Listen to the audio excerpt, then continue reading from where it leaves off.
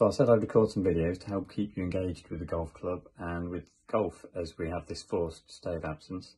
So I've been in today, we've been tidying away and locking up, and Simon's been here helping me. And quite rightly, he's accused me of having some kind of separation anxiety when it comes to clearing out some of the displays and some of the stands that we've accumulated over 18 years. And I think it's understandable really, because everywhere I look, everything reminds me of some of the great members and some of the great people that make a golf club like Brocton Hall what it is. Even as I'm up above the shop here, this is a room where we store items. The carpet was given to me by a great lady, Jill Sly. That came from her dining room, I think it was. When we made this habitable a few years ago, she helped us out with that. We've got a display unit, which is where we keep the boxes and the shafts. Tony Johnson made that for me and put that in place. Tony also provided these benches in the room here where we repair the trolleys. John Hunt's helped me out in here. Steve Bloxham's helped me. Graham, Paul Hodkinson helps a lot. As I go through into the studio, Jack Murphy's helped us make all these units here on both sides for the golf heads and the shafts.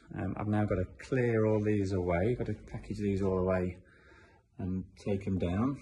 We see all the heads we've got from Callaway, TaylorMade, Strixon, Mizuno, Cobra, Titleist, Ping. Steve Whitten helps me with all the heads. Steve drills all the hosels out for me, so we get them to the exact same depth, the exact same weight, every club head, so we can put these adapters on. So every brand has the same adapters. We can use whatever shafts we want in every head. Sean Nelson's put all these hooks in, all 308 hooks on both sides. Bad news is, Sean, we've got another 300 to do shortly. As I go around here, the putting green, this was laid down by Richard LePage for us, complete with fringe areas. We've got chairs here provided by Steve and Steph Bergin. We've got, this unit was given to me by Dave Thacker. That was some years ago. That's where we keep the second-hand golf clubs and shafts. Even as I go down the stairs here, even just the painting, when we first did this, 2006, Mike Richards came and gave us a hand, Ian Collingham, Julie Collingham, Ian Ashton, Dave Parks.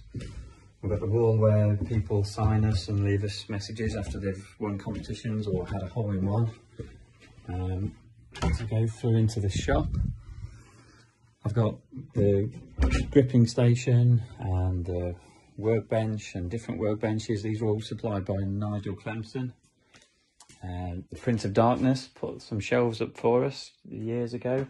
I think Isabel supplied the tiles for the floor down here. Rich LePage did this flooring for us. Literally everywhere I look, there's a reminder of the great people and the great help that we've had. Phil Rowbottom made the changing room for us there. He also made this display item, which is now our coffee bar. Katie's dad put the slat walling up with myself and Steve Levitt. Did that with me. Again, Dave Thacker provided the flooring. That was 18 years ago. Probably I could do with replacing that, to be fair.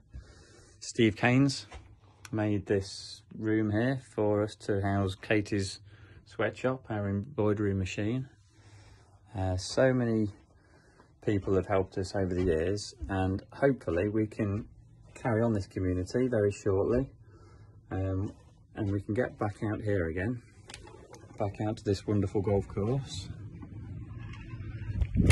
and we can rejoin the deer and share this land. So hope you all stay well, take care, and I will see you soon.